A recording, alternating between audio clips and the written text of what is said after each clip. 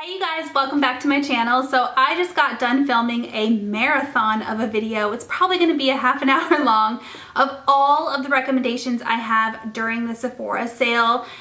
It's a lot though. So if you're somebody who is like, just give me a small list, this video is for you. I'm going to talk about the top 5 products that I recommend you pick up during the Sephora sale. Okay, first thing is a hair care product from the brand Drybar. I discovered Drybar this year. I fell in love with their products. This blow dry brush is amazing, you guys. I actually bought the Dyson hair wrap during the last Sephora sale. Didn't like it at all. I felt like it was such a waste of money. I sold it and this was my replacement for it. Obviously, it's not the same thing as the Dyson hair wrap, but it does the round brush portion of it, so it dries your hair and gives you that round blowout look all at once. So it's kind of like a multi-use product, great for moms. I know I'm always trying to do everything faster and better as a mom. And this is it. I think they have a couple of kits during the sale that come with like some full-size products. They have great products as well. One of the products I really like by them is their Hot Toddy Heat Protectant Spray. So I will link all of those kits and I'll link this Hot Toddy and this individually down below for you. Skincare is so important and skincare is so expensive. So buying it during the Sephora sale is definitely a really good idea. I have been pregnant this entire year pretty much. So my skincare routine has been very simple. Fresh Beauty, Rose. The entire Rose line is pregnancy safe, which is so exciting to me. Everything smells like rose, but if you have dry skin or even like dry combo skin, this Rose Deep Hydration Oil Infused Serum is gonna be it for you.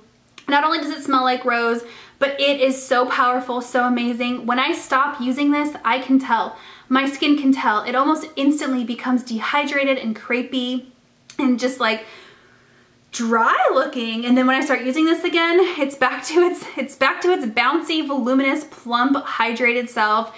It's absolutely amazing.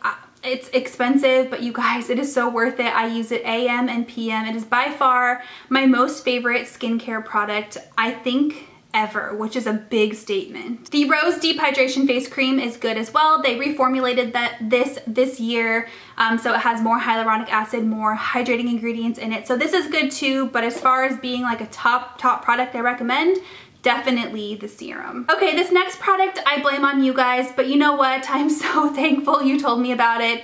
It is a Sephora exclusive product. You can only find it at Sephora, and it is the Tarte Amazonian Clay 12-Hour Blush in the color Party, P-A-A-R-T-Y. It is the most beautiful pink nude blush. It's what's on my cheeks today.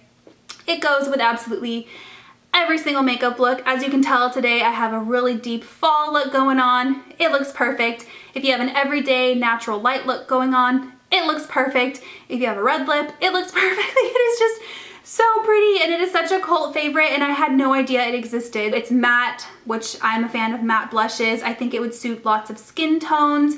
If you're a nude blush fan, this is going to be it for you. Okay, so that's product number 3. Let's talk about product number 4, this Dior Powder No Powder. I was heavily influenced to purchase this because of YouTube. I regretted it kind of instantly because I was like, when am I ever going to use that? I wear powder foundation. There's no reason for me to have like some sort of powder no powder. What the heck? But it is so good, you guys. It is a multi-purpose powder. I find it works best. So if I get like mascara or eyeliner all over my face and I need to go in with a Q-tip to fix it, my powder or my concealer inevitably gets messed up. So I will go in with this powder no powder and a brush, fix it. It looks so good. It looks almost airbrushed. It looks so good and so flawless. If I'm wearing a mask throughout the day and I get home and take it off and my like nose makeup is messed up or my chin makeup is messed up, pop a little bit of this on, it totally fixes it. It's like a magic powder. Also, if you feel like you've gone in too heavy-handed with your blush or your bronzer, or if your lines are kind of wonky, going in with this kind of just gives it like a finish to it, and it fixes it. I don't know, you guys. Okay, last thing, and then I do have 2 honorable mentions because of course I have 2 honorable mentions. Bite Beauty finally released or re-released, relaunched their lipsticks. I was a huge fan of the original Bite Beauty lipsticks, but they discontinued them and they went on like hiatus for a couple of years. They're back and they're better than ever. This is the Power Move lipstick in the color Praline. I actually already have it swatched on my hand right there. It's the most beautiful pink, like kind of a pink nude if you're a pink nude fan. They are matte finished and they have a vanilla scent to them, which I love both of those things. They're very comfortable matte though, so if you're somebody who doesn't like drying lipsticks, maybe you stay away from matte because you're afraid they dry out your lips, this one is good. I actually wore it all day yesterday. I was filming for like 5 hours straight. Okay, as far as honorable mentions go, I would be lying if I said this wasn't a top favorite product of the entire year. It's the Charlotte Tilbury Eyes to Mesmerize in the color Pillow Talk. I am no stranger to these Eyes to Mesmerize. I have every single color. I've made so many videos about them. They're the most beautiful cream eyeshadow, one look eyeshadows if that's something that you're into, but this color is new this year, the color Pillow Talk.